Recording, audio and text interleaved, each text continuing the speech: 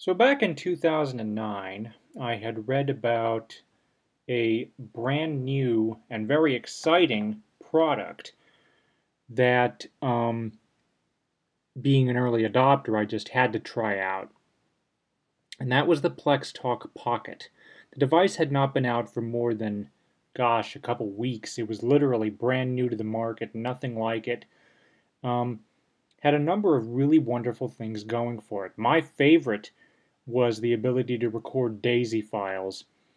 And for those of you who are new to my channel and don't know, in a nutshell, without getting super technical, DAISY allows somebody to quickly browse through a book or a periodical the same way somebody who is fully sighted would do, with the same level of, or in sometimes even greater efficiency. And the ability to record in this file format has a number of purposes, from shopping lists to school assignments to college lectures to board meetings, you name it. And the Plex Talk Pocket at the time was the only player that could do this. So what happened? Well, I was in the middle of recording a very important piece for an assignment that I was doing back when I was working on my undergrad degree. My system had a very serious problem. It would, without warning, any audible alerts, anything, would just completely cut off. And unfortunately, that happened right in the middle of this recording. And thankfully, had I not had such a understanding instructor who allowed me to redo the assignment, I probably would have had to redo the entire course, all because of that one fault that was rather serious. So I sent the unit back, and they said that they would repair it. Do you know how long it took them to fix? 2 months. 2 months to get around to getting a replacement. I just said, you know what, that's it. I've waited this long. This is ridiculous. Let's just go ahead and get something else. And at that time, the BookSense was coming out. And the BookSense was similar to the Plex Talk Pocket in that it was a portable DAISY player. It also had a number of interesting features. It had a wider range of file formats at the time, and it had, in my opinion, better sounding voices, especially for Bookshare books, which at the time I had more Bookshare books than I did NLS books.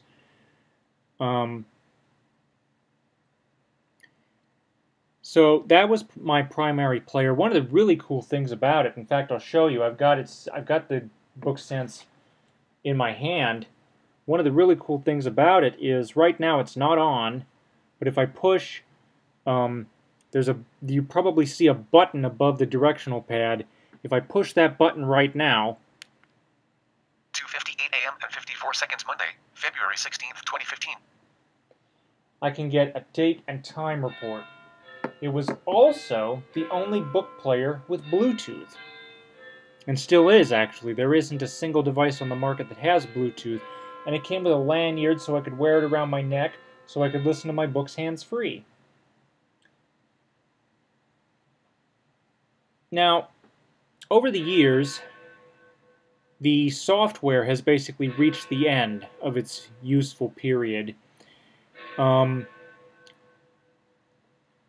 And what's worse is, recently with the updates, and tell me this is not stupid, when you run an update, you have to run it, you download the file, you put the file onto your SD card. That's not a big problem. Of course, these days, compared to the ability to download and update over Wi-Fi for pretty much everything, even book players, and we'll get to that in a moment, to have to put it on an SD card and transfer it that way seems kind of antiquated. But anyway, so you have to do that with this one.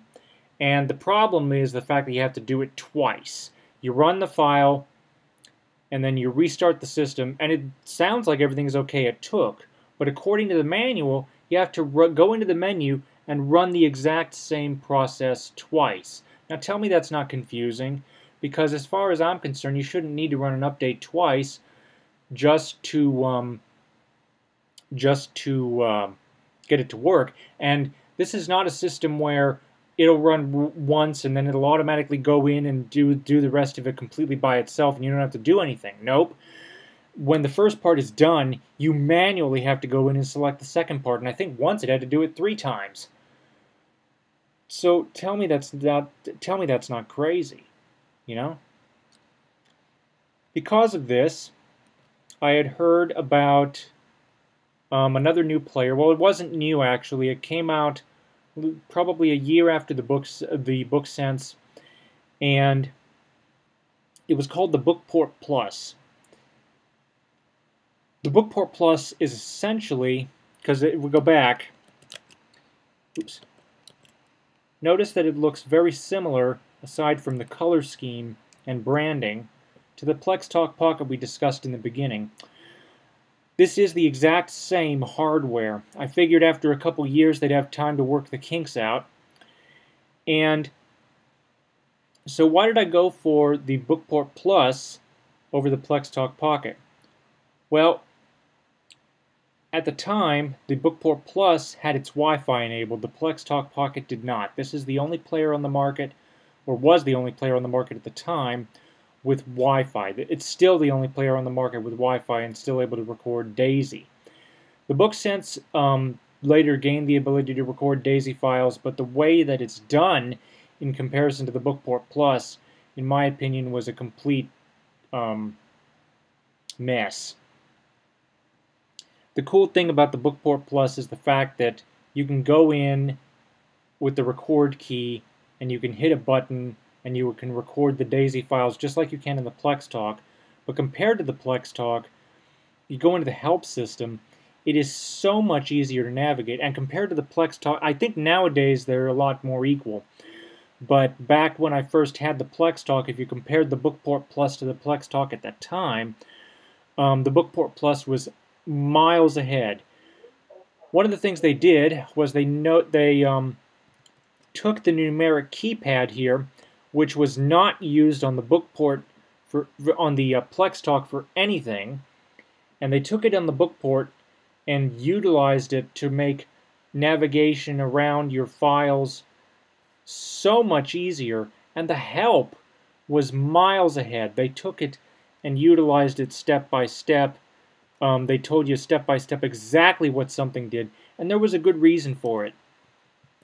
Note the branding here, APH, American Printing House for the Blind. I grew up with APH products in school. These days, APH is a household name in the classroom for students who are blind.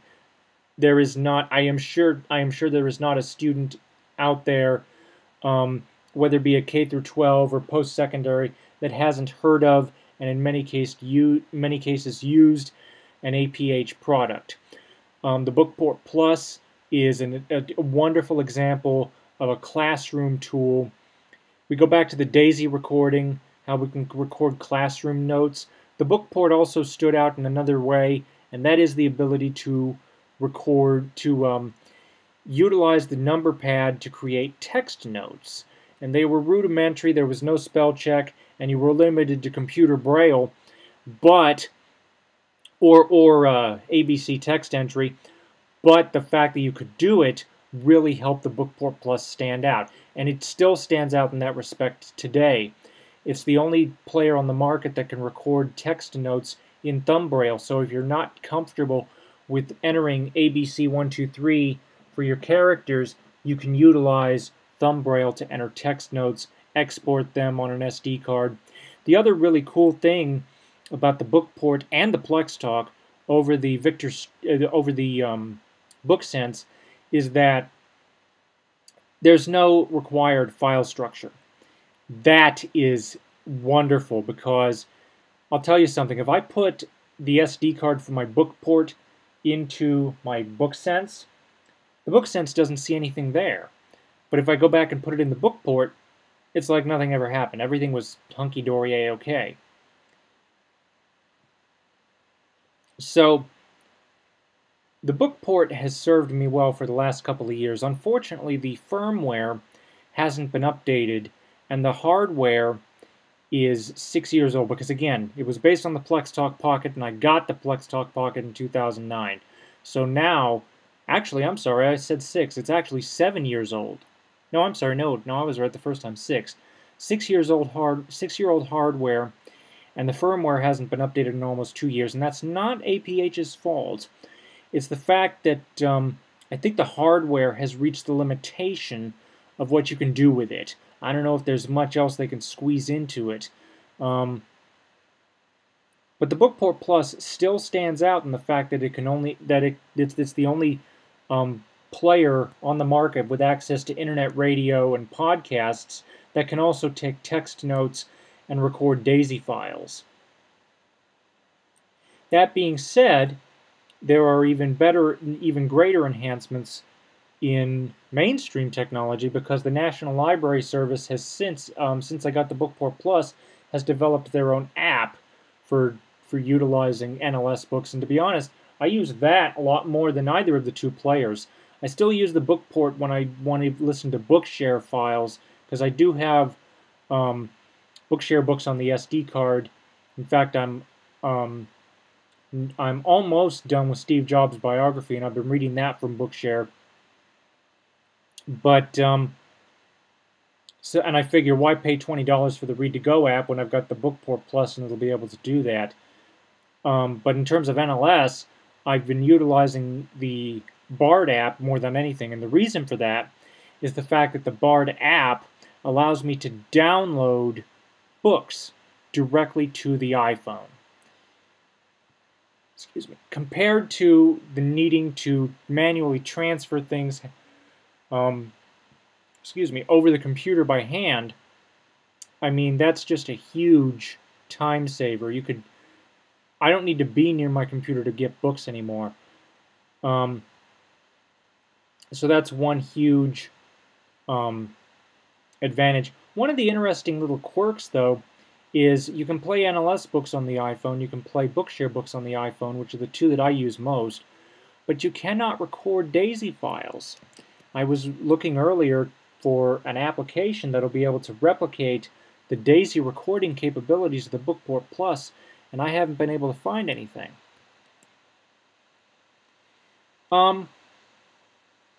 So that's basically my history up to this point with digital talking book players. And I recently watched a video on the Victor Reader Stream. When I got the Bookport Plus, I was actually looking at either the Bookport Plus or the Victor Stream, and at the time, the Stream didn't have the ability to download directly any content as far as podcasts, NLS books, and Bookshare books. Nowadays it has that ability, and it has the ability in a very, very streamlined way. And it's actually gotten me very interested in upgrading to a Victor Stream. And the reason for that is because, for those of you who do not know, I am partially sighted. I have to get the iPhone pretty close to my face in order to see it. Either that or utilize VoiceOver.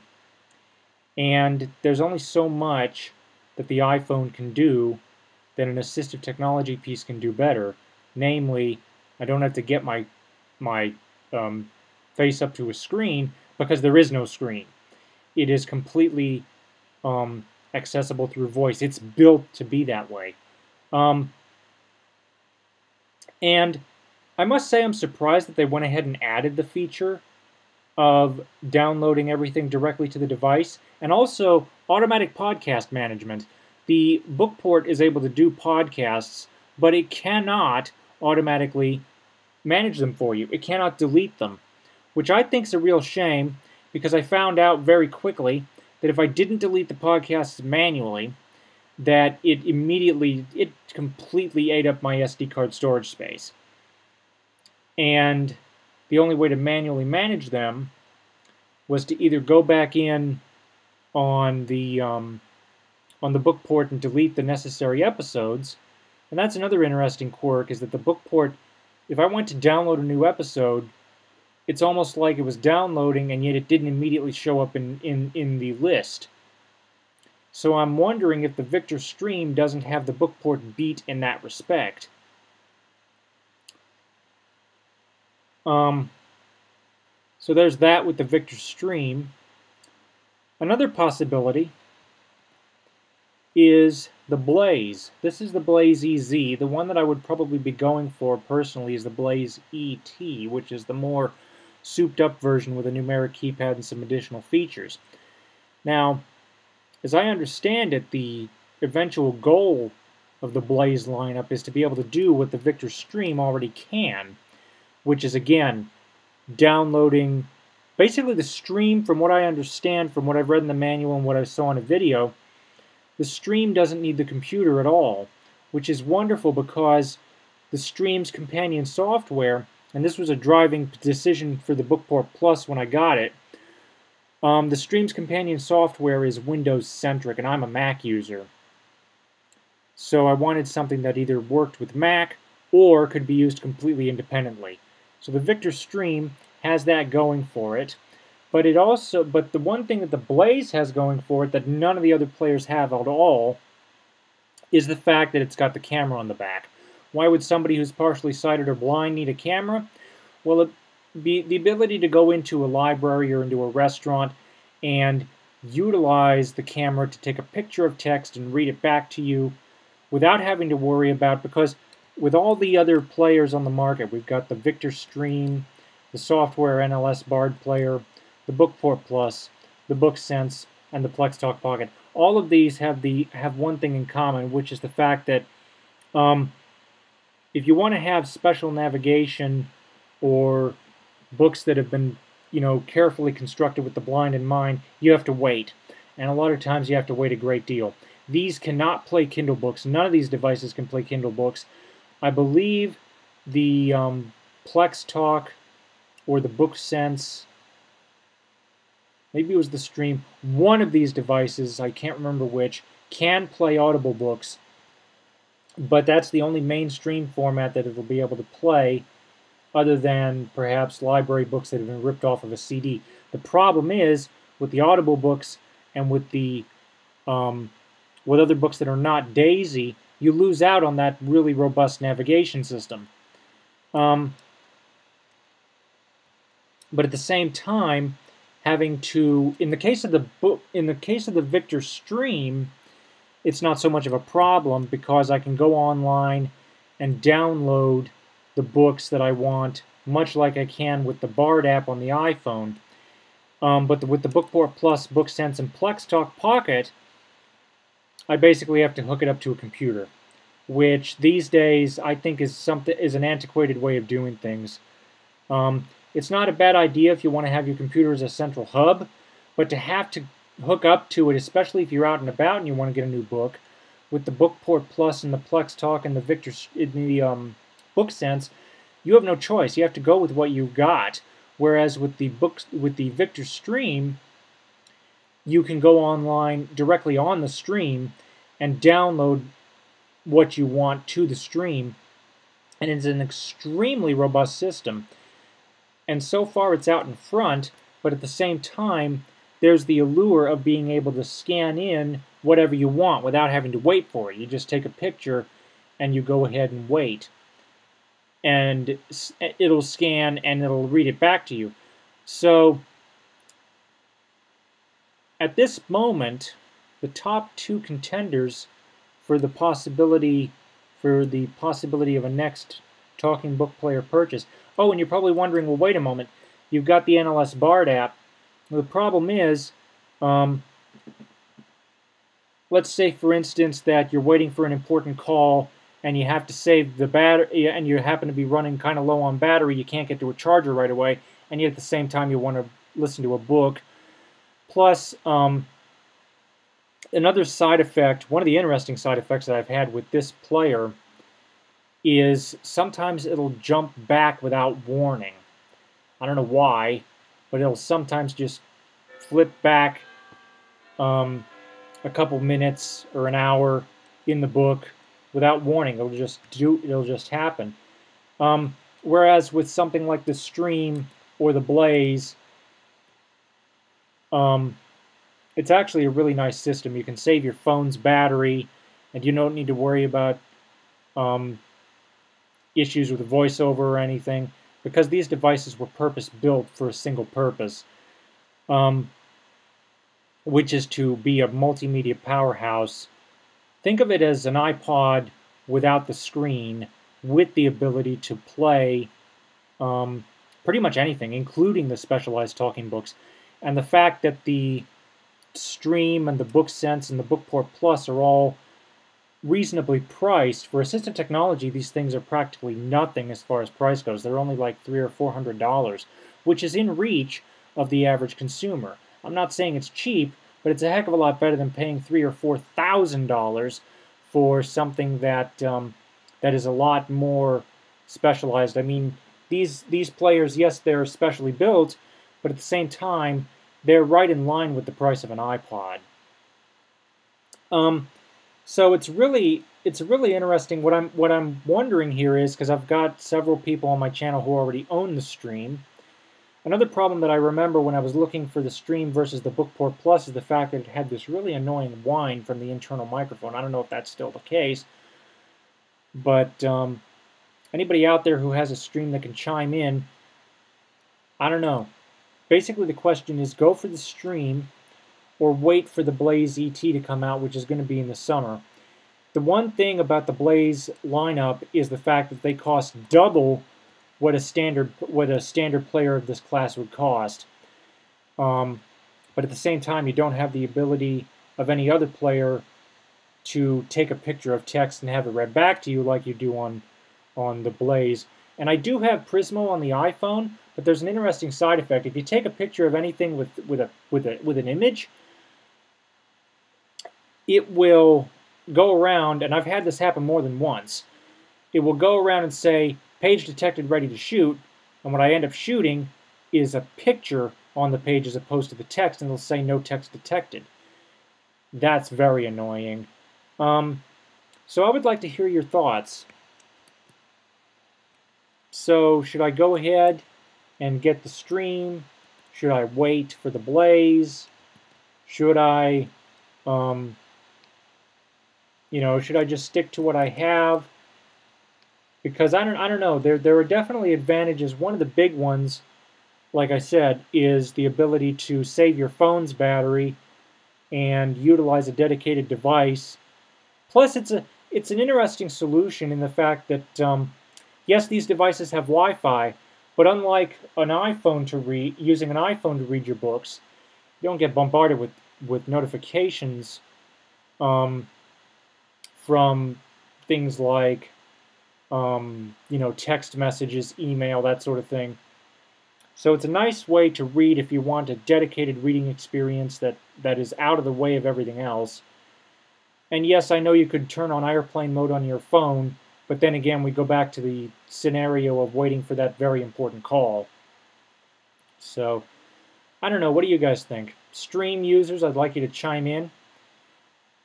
Thank you for watching. Comments are welcome, and have a nice day.